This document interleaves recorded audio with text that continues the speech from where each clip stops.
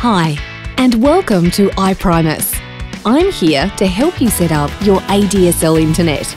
We'll SMS you to confirm that your connection is active. So plug in your modem and get connected.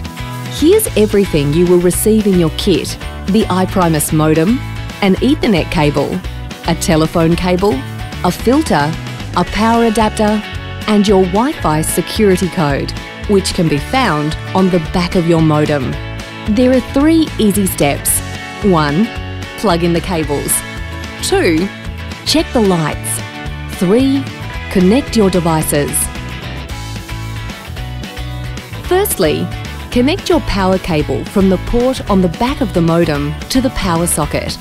Turn on the power at the back of the modem. There are 2 options to connect your telephone cable.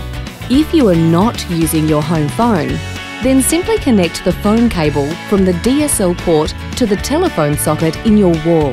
If you are using your home phone, connect the cable attached to the filter to your wall socket. Now connect the telephone cable from the DSL port in the modem to the ADSL side of the filter. Now connect your telephone handset to the phone side of the filter. This is what your connections should look like.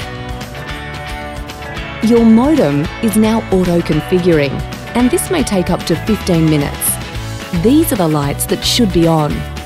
If you'd like to connect a device via a cable, connect an Ethernet cable into one of the yellow LAN ports in the back of the modem and the other end to your device. If you'd like to connect a device via Wi-Fi, use the SSID and WLAN key on the back of the modem. Simply select the SSID, which is the network name on the list of Wi-Fi sources on your device, and type in the password, which is the WLAN key. If your modem hasn't automatically configured after 30 minutes, please check that the cables are connected in the right ports. If you're still having any issues, we're available to be contacted via live chat on our website or call our tech support team. We hope you enjoy being connected to iPrimus Internet.